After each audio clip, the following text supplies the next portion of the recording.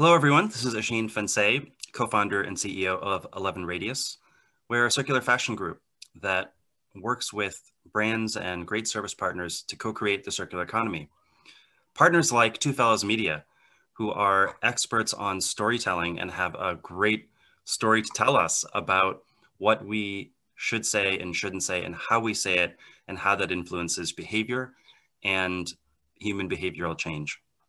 So with that, I will turn it over to Sagi to introduce himself and his team that he's brought. Hi, I'm Sagi Shine. I'm the co-founder of Two Fellows Media.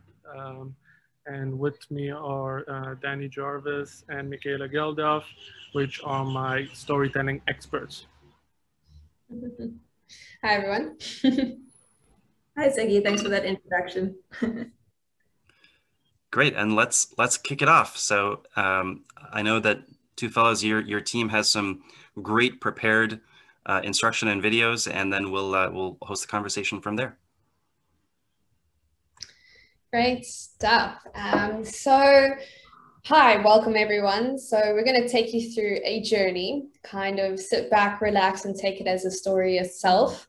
We're going to be showing a few videos, something to kind of trigger your emotions, and we'll explain further why and why not. But firstly, I'd just like to introduce you to a video that sparked interest amongst our whole company, and something that is stuck with storytelling, and something that we use as a pivotal moment and factor to kind of integrate everything that we've learned and to kind of also showcase what we can do for you. And that's an awkward sound, so. And here we go. In 2009, a man, a journalist, by the name Rob Walker, wanted to find out is storytelling really the most powerful tool of all? And in order to do this, he went on his computer and he bought 200 objects from eBay. And the average price of the objects were about $1. He then called 200 authors and he asked them, hey, would you like to be part of the significant object study? Which means that I would like to write a story to one of the objects. And 200 authors said yes. So there he had 200 objects, he had 200 stories, and I assume that it was with nail-biting anticipation that he went on eBay again with all the 200 objects. Would there be a difference? Would there be a change? Do you think there was a change? One of the objects was this beautiful horse's head. There we go. The beautiful horse's head. Now, this beautiful horse's head was bought for 99 cents and was sold when the story was added for $62.95. That is a slight increase of 6,395%. So was this a one-off situation? Not really, because he bought the 200 objects for a total of $129, selling them for $8,000. Now that's insane. So if we were to leave you on this note, it kind of gives a sleazy feel that we perhaps just want to take your money and perhaps give you a kind of business where we can say, yes, we'll push your sales, but not really care much for your brand. Would you actually work for us, or would we work for you? But if we were to show you the end of the video. But you know what's even more intellectually challenging to understand is, how can you and I go to the movies and pay good money to watch movies like James Bond, who are absolutely unrealistic? And we sit there, we enjoy the movie, and some of us, we really enjoy the movie. And we leave the theater going like, God, what a man. I would like to be more like him. I'd like to walk like him. I'd like to talk like him. I like Bond. Wonder how I could be more like Bond. And then this weird revelation hits you, like from nowhere, and you come up with the brilliant idea to walk to a watchmaker shop. And wow, it just happens to be an Omega watch in that shop that resembles the one that Bond was wearing in the movie. And you pay $10,000 to put that watch on your wrist, and you leave that store feeling more like Bond. How is that possible? PQ Media tells us that $10.5 billion is turned over in product placement revenue every single year. How is it possible for you to be so easily tricked by something so simple as a story? Because you are tricked. Well, it all comes down to one core thing, and that is emotional investment. The more emotionally invested you are in anything in your life, the less critical and the less objectively observant you become. I'm going to hand it over to Danny so she can dig into the impacts of this video.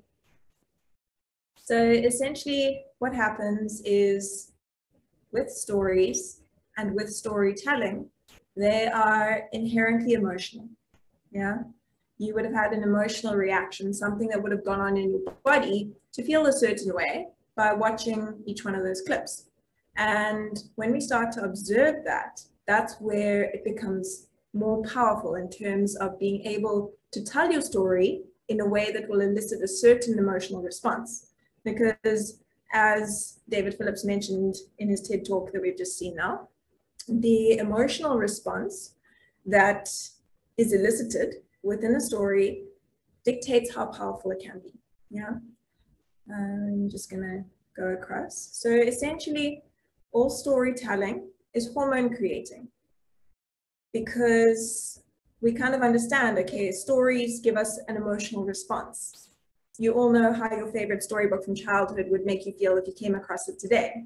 Yeah, but within that, how? You know, there's that question mark of how do we go from the story into the emotion, which then dictates the action. And that is the basis of emotional storytelling. And so this is just a slide that we've put together, which you're welcome to take a screenshot of to use for your reference later on, which shows us some of the stressful hormones that can be elicited in our body as an emotional response, or some of the happier hormones that can be elicited in our body as an emotional response. So, and just to touch on things quickly, dopamine, oxytocin, endorphins, those are all those things that will leave you with a warm, fuzzier feeling on the inside. So dopamine is essentially pleasure inducing. And what that does is when we are in a situation where we have a stimulus that is evoking dopamine within our system, as soon as dopamine starts firing, we begin to have those high levels of focus, motivation, feeling creative, and triggering something from our memory where we're wanting to bring it in. And that is induced by leaving your audience at a cliffhanger. Yeah, I mean, it's so ingrained within Netflix videos. You can see it on a day-to-day basis where you get to the end of an episode and you just have to go into the next one. Yeah. Then we've got oxytocin. So oxytocin is very much that feeling of being in love. And if you know or you've experienced being in love yourself, it is quite a roller coaster of emotions and hormones that go on in your body. Within that, oxytocin is a major component, because within oxytocin, as soon as that starts to be released in your system, you're far more trusting, far more open, far more generous. You want to share so much more. Yeah, it's that hormone that helps us to bond with one another. And within that, we can induce it within a story by showing some empathy for the character. Yeah, so if you look at a lot of the humanitarian campaigns within storytelling, the most effective ones hone in on one person who becomes a person in your eyes within a very short space of time. They go to school, they experience similar things to you, but possibly in a very different way to how you would have experienced them. And within that, you're empathizing with the person, you're mirroring them, you're seeing them, you've got your similarities, but there's such a big difference maybe in terms of income or social status or poverty line that you want to fill that gap because there's such a feeling within you. You see yourself as that person, you've had similar experiences and you want to help them. That's where the oxytocin comes into it. Then we've got those endorphins, yeah? So endorphins, a lot of the time you'll come off of an endorphin high when you're at the gym, once you finished a good session of sweating, yeah? So within those, the triggers that happen in our body gives us a feeling of pleasure, well-being, and sometimes pain relief as well from a hormonal perspective. So you don't quite remember how sore your muscles feel at that point in time, but you still want to go back because it's happy hormones, essentially. You know, you're on that high. And within that, you become more relaxed, you become more focused, you become more creative, you know. And the most easy way to trigger endorphins is simply by laughter. Yeah. And what's an amazing thing is we also have these neurons within our brain called mirror neurons. So naturally, as soon as you are in an interaction with somebody, you will start mirroring them and they will start mirroring you. So choosing what kind of characters and the emotional response that they're going to bring onto your screen or into your story immediately starts to trigger those within the person who's watching its brain. Yeah, that's pretty much just a basic human one-on-one bonding system. And then the stressor hormones. Yeah, so we've all heard of cortisol, we've all heard of adrenaline. Cortisol is essentially our body's main stress response hormone, and it's induced by an intensity and longevity of a specific stressor.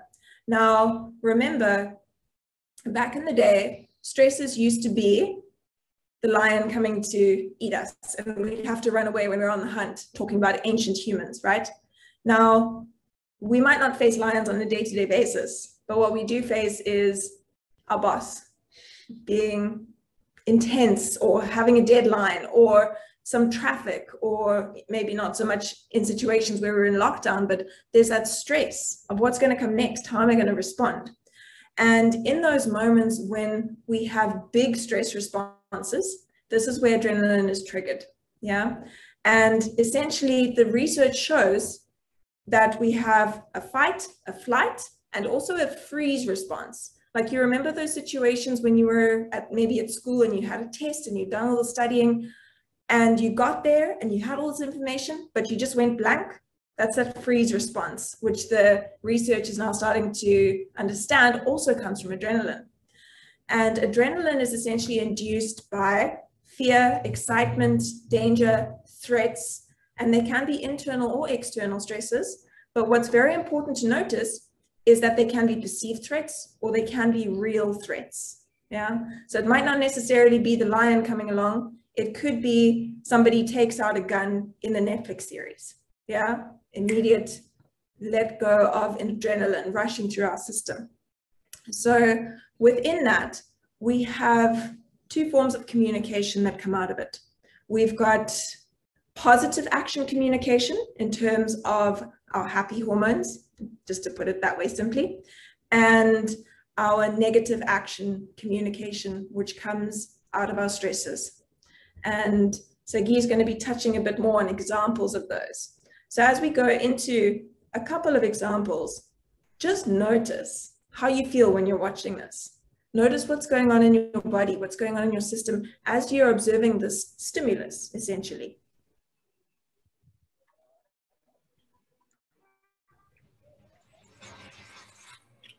Welcome to Casa de Carne. We take the dining experience full circle. Who'd like to start? I'll have the baby back ribs, please. Oh, the ribs, amazing. First time? Yes. Excellent choice. Follow me. Good luck. We'll be after you.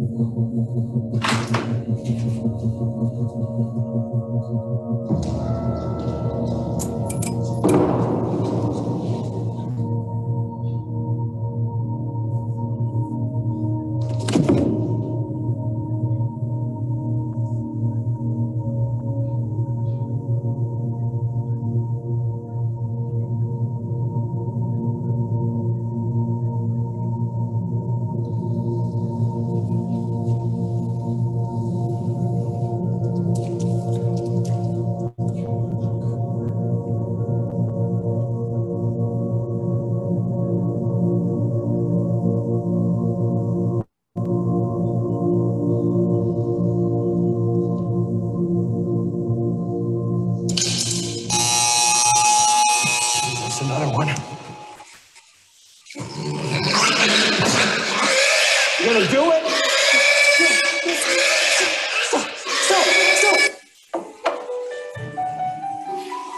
That was awesome. I've never done a cow before. Just tastes so much fresher. I know, I feel like a caveman. So, Eric, what'd you think?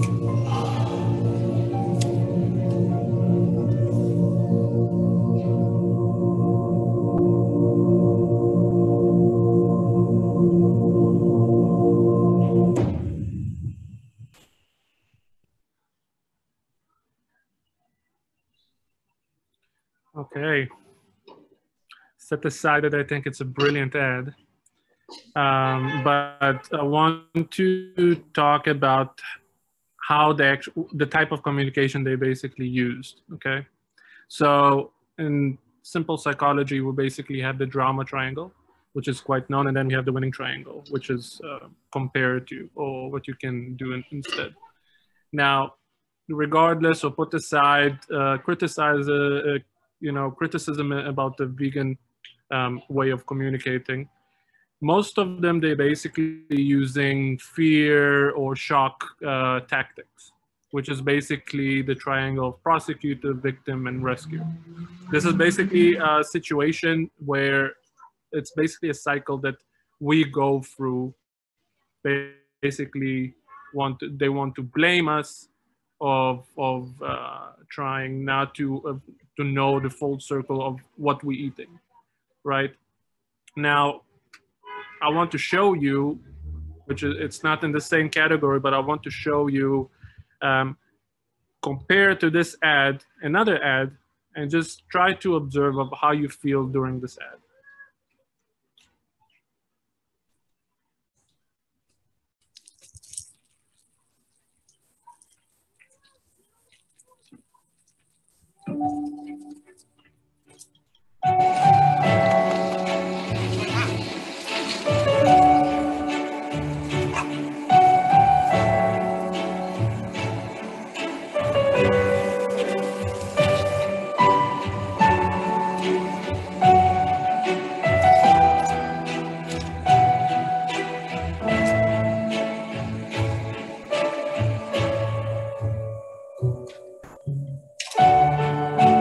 เขาจะได้อะไรถ้าเขาทำแบบนี้ทุกวัน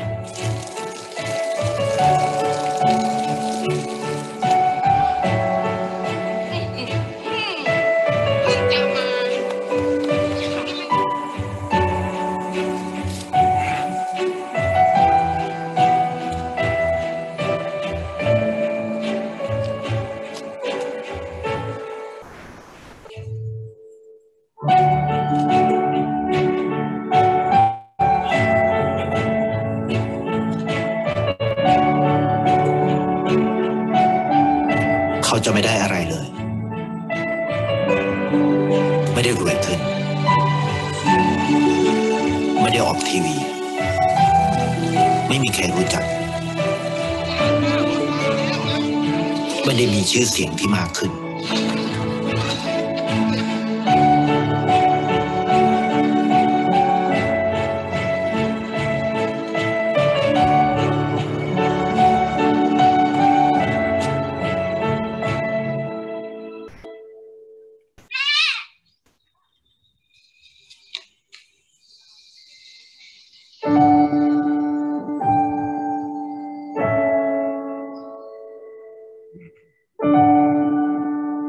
เพราะสิ่งที่เขาได้คือได้แค่ความรู้สึก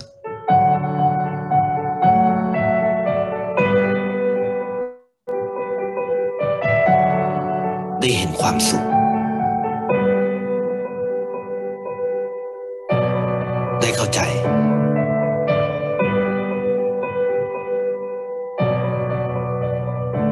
ได้ความรักได้ในสิ่งที่เงินซื้อไม่ได้ได้โลกที่สวยงามกว่าเดิม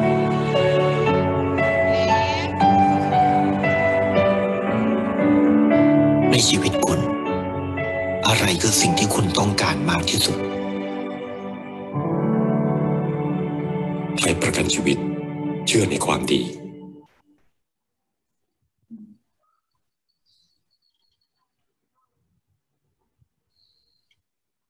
Okay.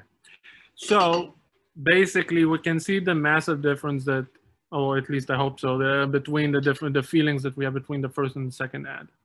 Now, regarding what I said before, in the first ad, you basically felt the adrenaline, you felt nervous, you felt, you can also, I mean, they did it quite smart with the music. They tried to freak you out. They tried to shock you, right? They tried to kind of put the truth into your face.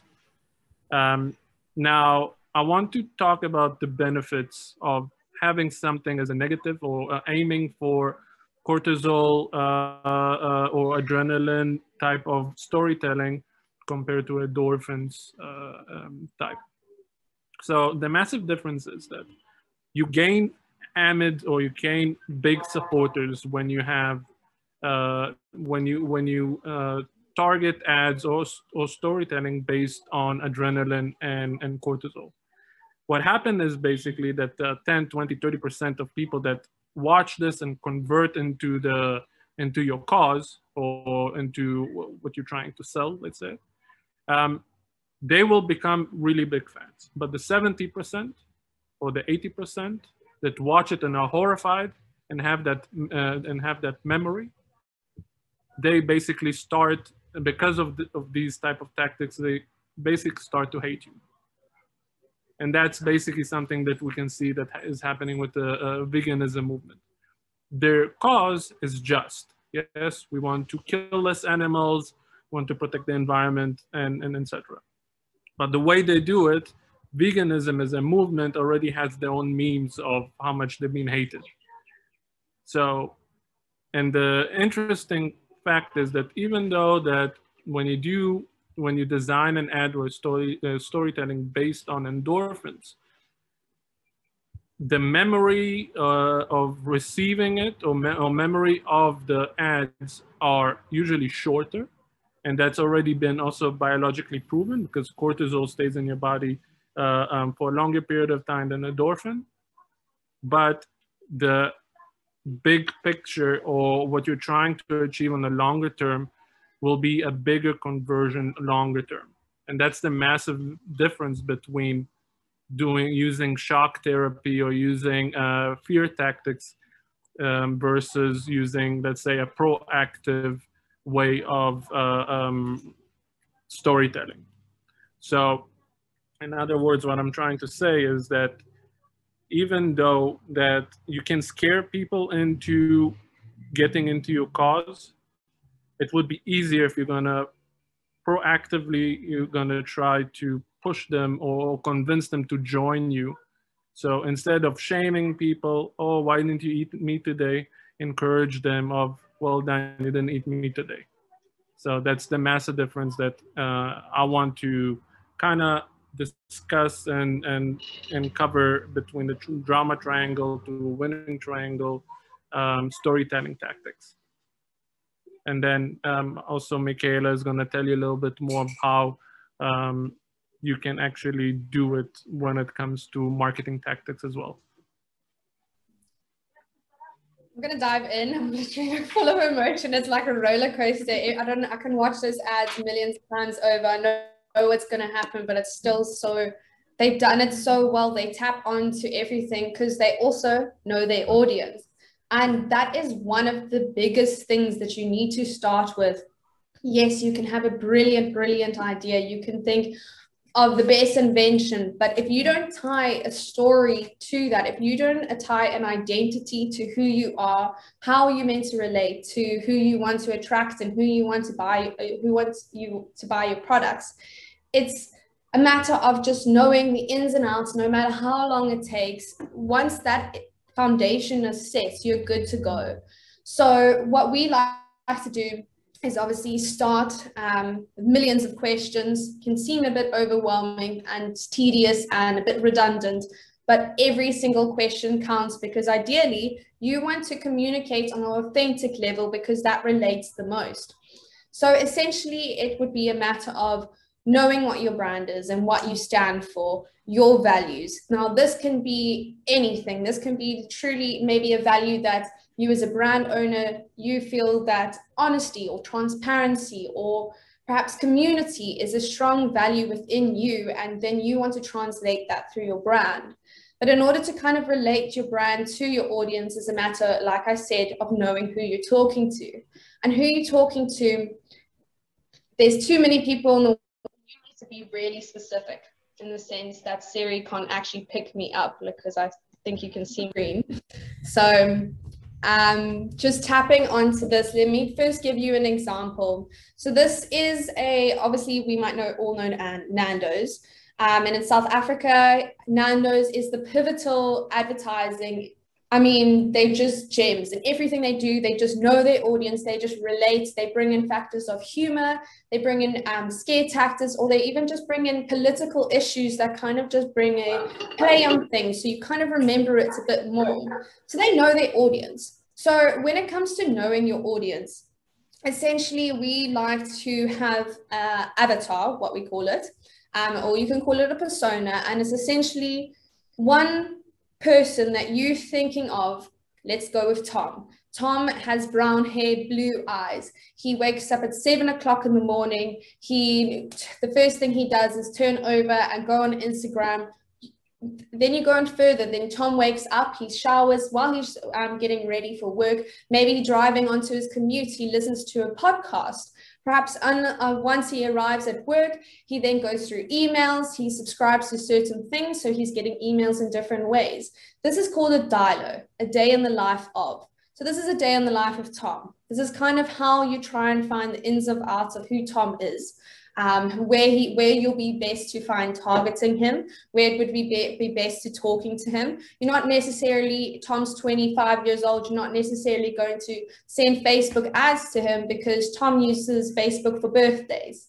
When in fact, Instagram is the first thing he looks at. You know, Tom's going to be online most likely about 9 o'clock. Lucky Tom, he starts work only at 11. So the more and more you know, it becomes fun. It becomes really more human. You actually know your audience as a human, as a person. And this just strengthens everything you do, because then you'll start to realize how your values can align with Tom, how your brand values then speak through your values, then speak to your goals. What are your goals? Are you wanting to go actually for sales? Are you wanting to build a community? For example, big brands like Nike, Adidas, they are like multi-millionaires, but in the sense, they're also building a community. They know they're clever. They know that people want to relate. People want to feel human and part of something. It's just inherited with us. It started from the campfires that we sat around with our ancestors. You want to feel part of the community. And that all adds and adds and adds and builds on. So essentially, from your goals, when you figure out what Tom does every day, what he looks like, what his hair color is like, what he wears, especially if it's for a fashion brand. You need to know what he wears, what he might be inclined to. Is he going to jump on the croc trend? Hopefully not. But I mean, it's all just a matter of just knowing this person, and it is obviously going to be as imaginative as possible, but the more you think about it, the more tedious the questions come, he becomes real. Even print a picture of Tom, find Tom on the internet, and print a picture, put him in your office, and know this is who we're targeting for our brand, the guest list, we're targeting Tom. So it then goes in further, because once you then know all of this information about who you're talking to, you know how to tap onto the emotions, you know how many seconds his attention span is, you know what platforms he's going to use, like I just explained, the whole Instagram and Facebook situation. But then maybe one day we bring out a product that's something more of Tom's mom's liking, but we don't know anything about Tom's mom's liking, but we want to start a collection that's more directed to an older woman generation. So then we start again at the drawing board. We then make up Mary, and Mary, we know everything about Mary. Mary loves to garden, so maybe this garment will be more practical for her, and so on and so forth. But we're not going to target her on Instagram, because she just thinks it's a frivolous platform and everyone just judges everyone, and she doesn't understand the moment of tap. So Facebook is so much better, because she can have quizzes all day long and she can jump on it after gardening. So you see what I'm doing here? I'm building a person and becoming more relatable, and it becomes stronger. And then this is how you can really tap into people's emotions. Like, for example, I mean, if you had seen me watching the second video, I'm like welling up because I'm just a very emotional person. And my mom has taught me that just take things in a matter of kindness and do kindness every day, and it will build up and come back. So then you also know someone's values, you know how you're going to relate to them. And especially when it's a sustainable, even better, a circular brand, you know that these people are in tune with nature. They're in tune with wanting to change and bring proactive change. So target those people authentically and be as authentic and transparent within yourself, because then you'll be able to smack bang relate to them, and not in a sleazy way at all, in a more welcoming and listen, we see you, we know what the problem is. Even admit maybe you don't know everything. Be as humble as possible, because would you really, when choosing a friend, would you choose the person that is more humble or the person that's boastful? Think of your audience as your friends, literally as your friends, and you'll be able to relate to them on a storytelling on another level. Yeah, and I think also just to tap into that, you know, storytelling definitely becomes that toolkit, that piece within our toolkit, excuse me, of something that we can use on a day-to-day basis, whether it is through writing a little caption that would appear on a label or a poster, or taking a still photograph, or putting together a whole video production. Yeah, we just need to be mindful that storytelling actually provokes change within us. You know, as much as you feel, as much as you emote, is how much action can be generated through a story. Yeah. And just some quotes by Mark Manson, you know, they tap into pretty much the essence of storytelling, in that we don't always control what happens to us, but we can always control how we interpret what happens to us, as well as how we respond. So yes, there can be something that happened, a fact, but whether you're going to look at that fact from one perspective or another perspective, or you're going to bring in both of those and then make a difference or an inference, is where the power of storytelling lies. And so within that, telling stories, telling them effectively and telling them from certain perspectives shifts that power dynamic. So really just, you know, taking that as almost a summary of what we've presented here, is that just know that the way that you tell your story is your power. You know, it is your truth, and it is something that is of value.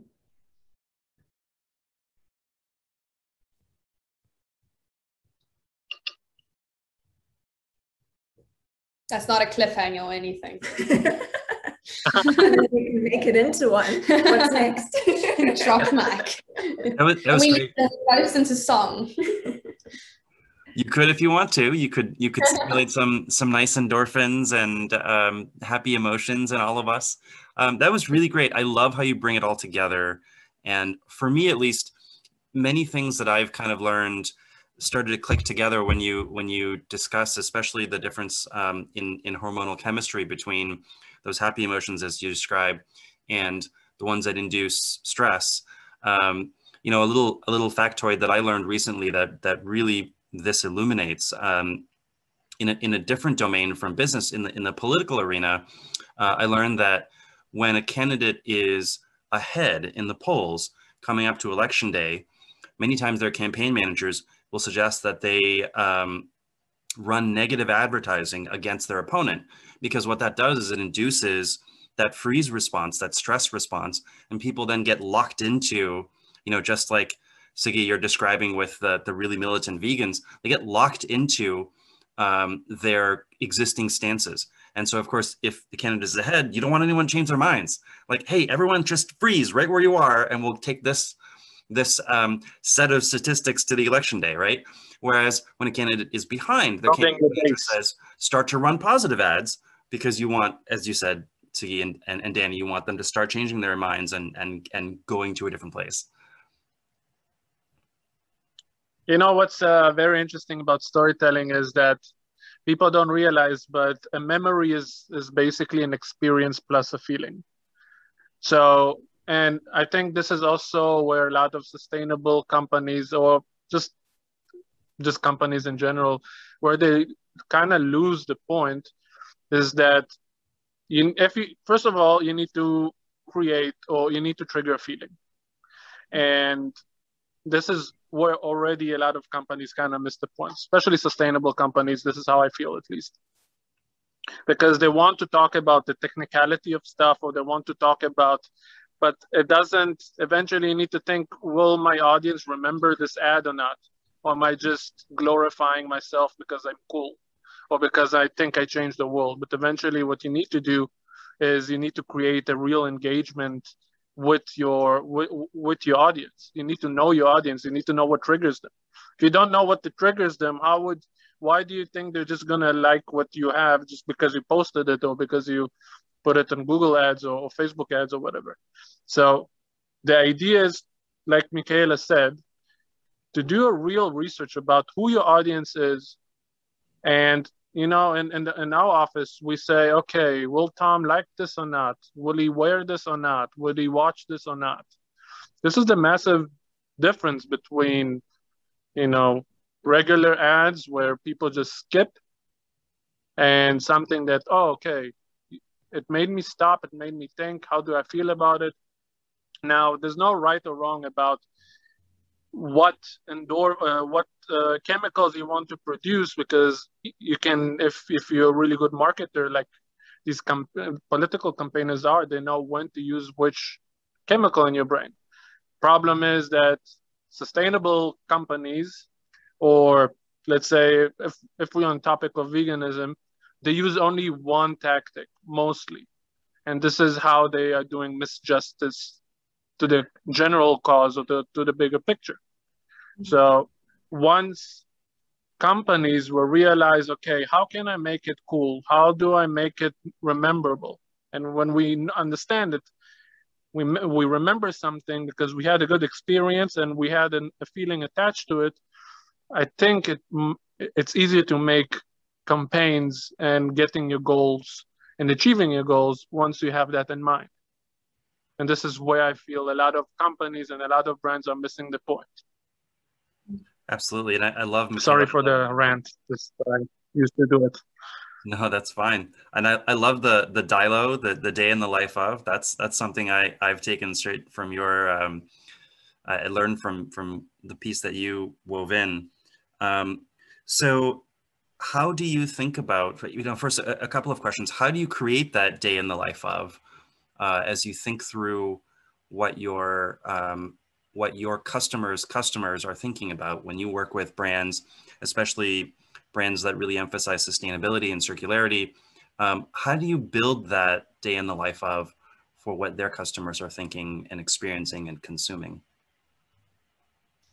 So I think, Michaela, I'm gonna let you. That's gonna be a challenge, yeah. You.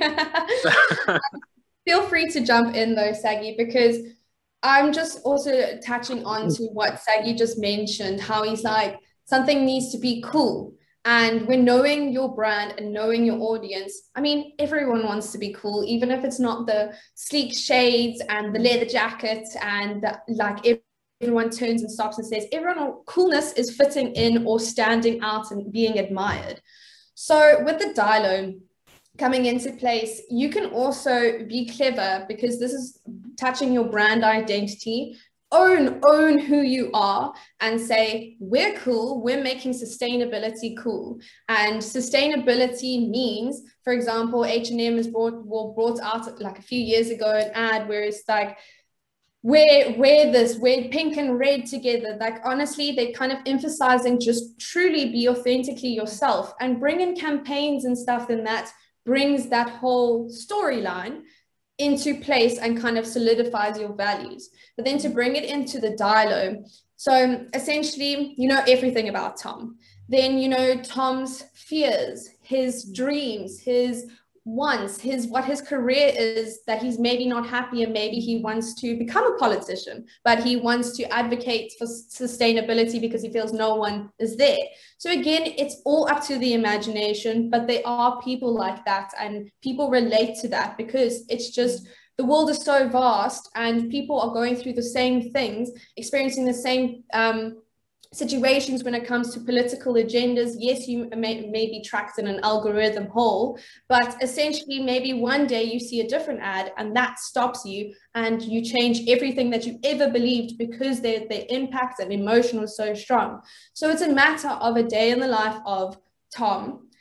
You know his dreams, you know his hopes, you know that he doesn't like his job. So maybe one day you make a video it's a campaign that's more like, we want to actually advocate that every t-shirt we sell, we plant a tree, and he kind of incentivizes with that. He attaches emotion to that because, oh, that's really, really cool. Like, I love trees, I love plants, my mom's a gardener, this makes so much sense to me. It all starts clicking in. So then essentially, then you will obviously start to gauge on your traction, and don't think that your day in the life of Tom is a stagnant. He changes. Like we all do, like we grow, we change our dreams, we change our hopes, we change who we love. One day, maybe we like Katy Perry, one day we're a bit over her. People are just, you know what I mean? They just kind of swap and change. So don't be stagnant in who your audience is. Constantly do the research, constantly track what the insights are saying on Instagram, Facebook, whatever platform you are, because they're not lying to you. Those figures are real and they're there to help you. So use that, utilize it, and then your day in the life might change as Tom grows. And so what you're saying is you're putting things out, you're testing them, and you're seeing kind of, maybe you put out 3 different versions that you think Tom might like, and you see what gets the most engagement, and you're then sort of coming back and saying, what have we learned about Tom today, and how do we modify that image of and that avatar of what our target customer looks like and experiences. You know, it's in today's world, I think if we look at advertising 50 or 60 years ago, it was so difficult because they basically created an avatar or a Tom, and then just people believed, okay, this is how I'm supposed to be. But today with social media and with online marketing, people have more exposure to different type of cultures, personalities, and they're also more aware that they can ask themselves more questions, or they can doubt what they've believed so far. People are more open to conspiracies today, and they're more open to new information that they're able to doubt themselves, they're able to develop. You know, if you look at literature, a few years ago, you would see that, you know, a clown would have only one type of personality. But, you know, with time, people understand that characters have, you know, you have a deep character which has more than a clown. Could be happy, it could be sad, it could be crazy, it could be, you know, it could be different types of the same character. So today it's so easy because you have social media, and if you want to put something into a test, it's so simple just to see reactions. I mean, this is, you know, you mentioned political campaigners. This is what they do. You know, they create fires. They want to see how does it affect public opinion, and then they can base a decision on that. Now that I think it's healthy, it is a tactic because it's so easy to do. You don't need to fabricate anything.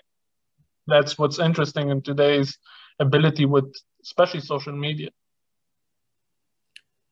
You know, I think the image of marketers as multifaceted clowns is quite fitting for those of us who are telling stories.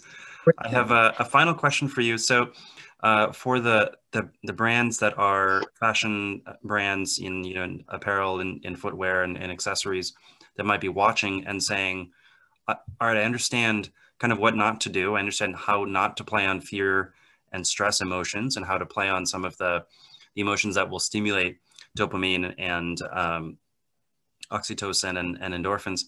What can you translate that for us to what might that look like in what they put on their webpage, what they put on their packaging, what they put on their hang tags, how they, you know, what kind of Instagram stories they share?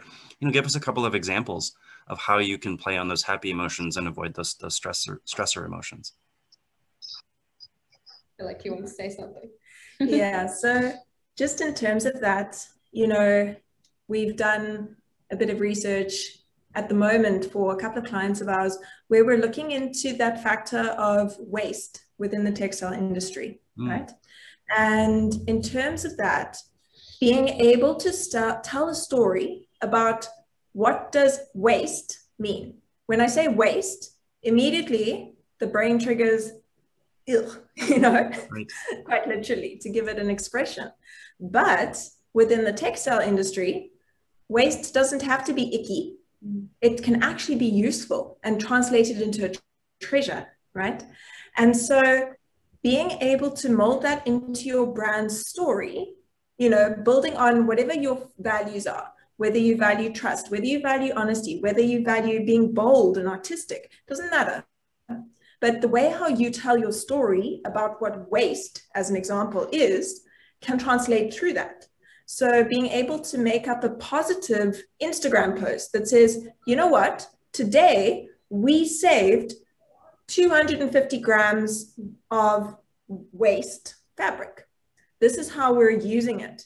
Mm-hmm. And from there, it's a positive impact. And then you can also tie it in and bring in the factor that maybe this might not seem like a big amount to you, but actually that is 250 grams less than the X amount of tons that are going into landfills every day. This is how we take small steps.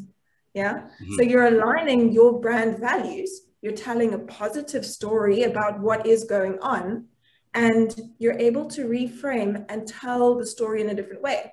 Because let's say that you have a consumer who's reading this or who comes across it on Instagram, and they say, you know, they could get interested in it because it's such a small amount, but then they could also get interested in it because there is a tangible difference being made. Mm-hmm. And from that aspect of things, as somebody who's consciously doing my best to consume in a better way, to make a better impact from that perspective, because that's where I fit into the wheel of things, right. I'm far more likely to come back to that brand because I can see the difference they are making. And I want to buy into that and I want to support that because that's honest, you know, that's upfront, that's transparent. It's saying we're not here, we're getting there. These are our little steps. Join us along the way. Let's make a difference together. Yeah. I don't know if you want to add to anything of that. Just like as a short recap, because going back to owning yourself and owning your brand and owning kind of your audience and knowing who they are. I mean, Rob Nixon, he wrote his paper called Slow Violence and Environmentalism of the Poor. And he says that we need to perhaps change our understanding of violence because we all know violence as fast, impactful, blood, gore. So you are more than likely to have all those negative emotions when you see those things. But instead, waste can be seen as a good or a bad thing, but it's seen as a bad thing because it's been not being used. I mean, from our perspective, we see it as goods, literally resources that are just being thrown out the window when in fact they could be used. So change the definition, change what the meaning of violence means. Violence is slow, it's impactful, it's gradual, because at the end of the day, we're going to come up with the consequences so later, and then that's going to be impactful: blood, gore, poverty, famine, diseases, everything and so on. And then we're way too late to kind of react.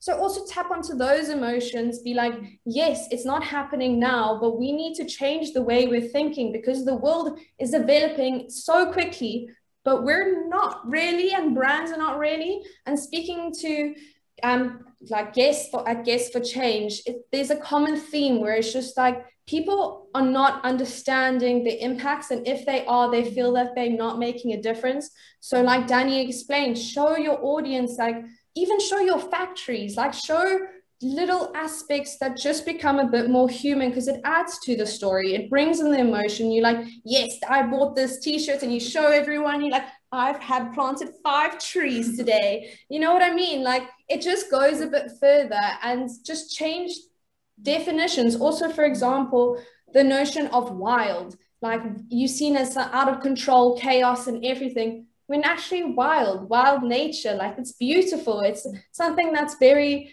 actually inherent in all of us. So why are we seeing it as such a negative thing? Like Annabelle Hutter, she says waste is a colonial construct because we're seeing it as all this negativity, and the way of colonialism, it's just always seen as a bad, negative thing. When actually we need to just flip it back and then start telling stories differently, because it will go further, because we're actually tapping onto your good emotions now.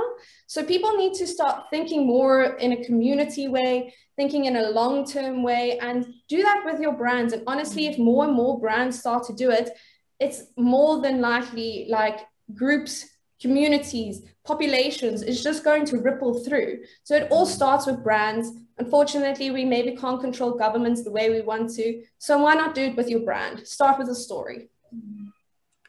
I love that. I mean, Danny's talking about repurposing the idea of waste to something more positive. Don't focus on, as we've seen so many sort of the fashion equivalent of your vegan ads, Sagi, where we focus on the heaps and heaps of landfills and all of the textiles that are ending up in them.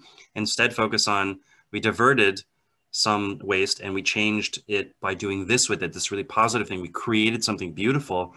And Michaela, what you're talking about is, if we all do this as brands, we can start to move societal impulses and societal perspectives on this whole sustainable fashion and circular economy and circular fashion movement, and looking at how do we make that a positive movement and not one that is focused on shaming individuals who aren't involved in it. I think also it's great. I think also what's quite important is that you also need to be, I think we kind of missed also a bit of a point there, but we need to be original. And I think that a lot of, if you have a specific industry, they're using the same definitions, the same tactics. I just, remembered now that we're part of a crowdfunding campaign, and I have an experience of a person that he saw a sad video about an old lady who doesn't have money to eat, so he donated. Now he's being targeted with all these sad videos of all these, people that having a hard time in life, and he said, I don't want to do anything anymore because all I see is all these sad videos. So the problem is that same industries use the same tactics and it's multiplied. So to be original, it's also very important to think outside of the box and, redefine definitions that are maybe for a very long time in the industry, because who said this is the only way to go? You can be original, you can think outside of the box, you can try, and you can also, do a mistake, which is also fine. Calculated mistakes are quite important, and or risks in any industry. I love it. So be creative, be unique, be positive, and focus on positive emotions, and avoid triggering stressor emotions and negativity. And we can encourage us all to move forward. That's brilliant. I love it. And I'm glad that you guys are helping us co-create this circular economy and spreading good stories around. Thank you all for your just great stories that you told us, and the emotions that you instilled in us and incited and described what we were experiencing. This is great. And I can tell that brands love working with you in creating their own brands and stories. So thank you all. Thank you. Yeah, thank you so much for giving us this platform to share. Because honestly, when we go back to it, storytelling is just about sharing. Literally. It's about sharing at the core. So thank you very much for it. We appreciate it. Wonderful. Thanks, everyone.